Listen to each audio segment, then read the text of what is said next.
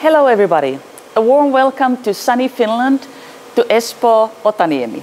My name is Päivi Kalske from Nokia and I'm delighted to welcome you to our next 5G in Action live update.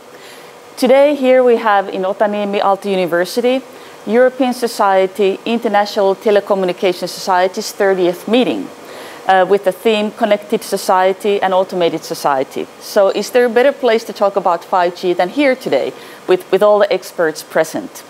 I'm extremely delighted to welcome here our client, Telia Finland, Janne Koistinen, who heads the 5G program at Telia Finland, as well as Raija Lilius from Nokia.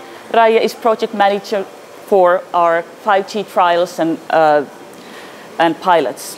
So Janne, what's special about today? Why are we here in Otaniemi today? Well, this is a great day. This is one of the days I've been waiting for and expecting for some time already. This is the first time in the world we are running what we call a pop-up 5G network here. So this whole network setup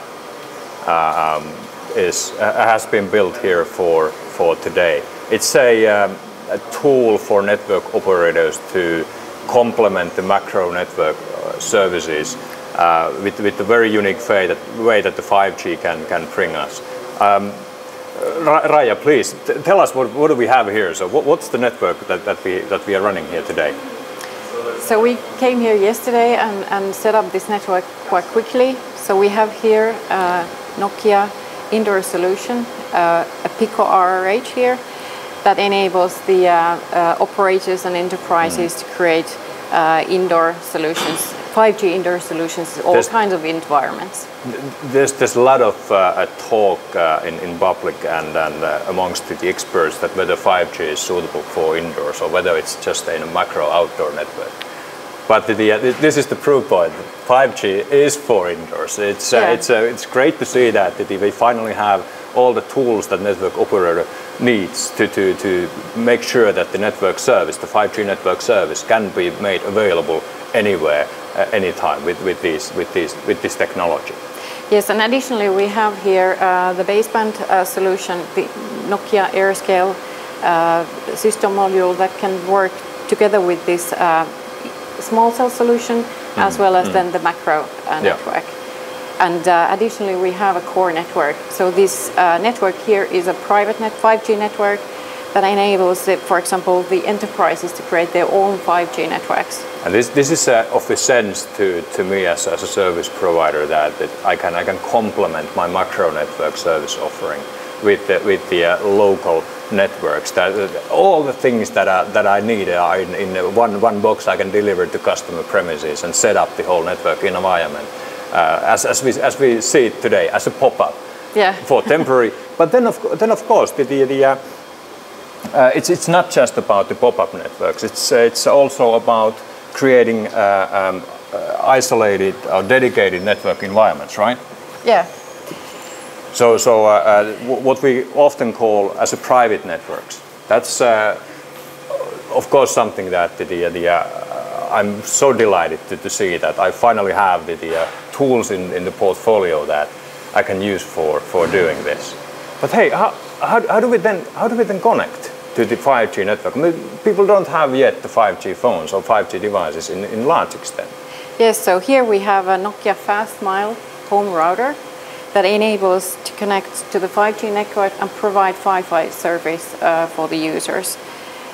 It can also connect to the macro network, but here we use it as a 5G UE to connect to the small cell network here in the conference. And this is exactly what I need as a service provider.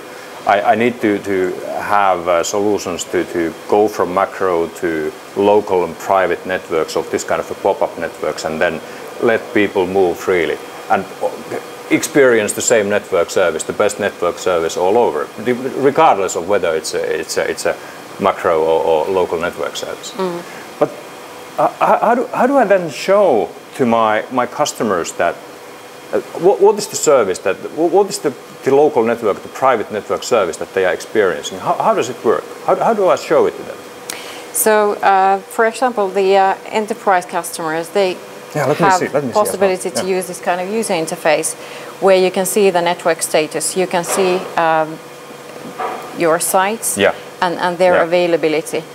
Just it's all there. Using an internet connection, you're able to see the status of your enterprise network, and this provides kind of insurance that your network is working fine. Yeah, that's absolutely great. And often people kind of associate the monitoring the network or its performance as a kind of a big IT system in the back office or some operation like that. But hey, I can have it in my phone as well. So that's pretty cool. I can give it to my customers and hey, check it out on your own phone. And everyone has a phone in their back pocket, so they can easily check what is the status of their network. Yeah. All right. This is absolutely great stuff what we are doing here. Yeah. World's first 5G pop-up network. Isn't that great? Yeah, it is. These are Finns being enthusiastic. I mean, it's fantastic. Thank you, Janne and Raija, for sharing this very special moment with us. World's first 5G pop-up network. I can feel the excitement. And we're really delighted at Nokia to be working with our customers to bring 5G to life.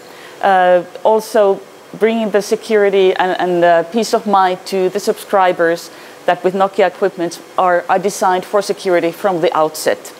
If you'd like to hear more about Nokia's fully in-cloud, end-to-end 5G portfolio available globally around the world, please check into nokia.com/5G, read our blogs at nokia.com/blog, and of course, follow us in social media on LinkedIn, Twitter, Facebook, WeChat, and Twitter, of course.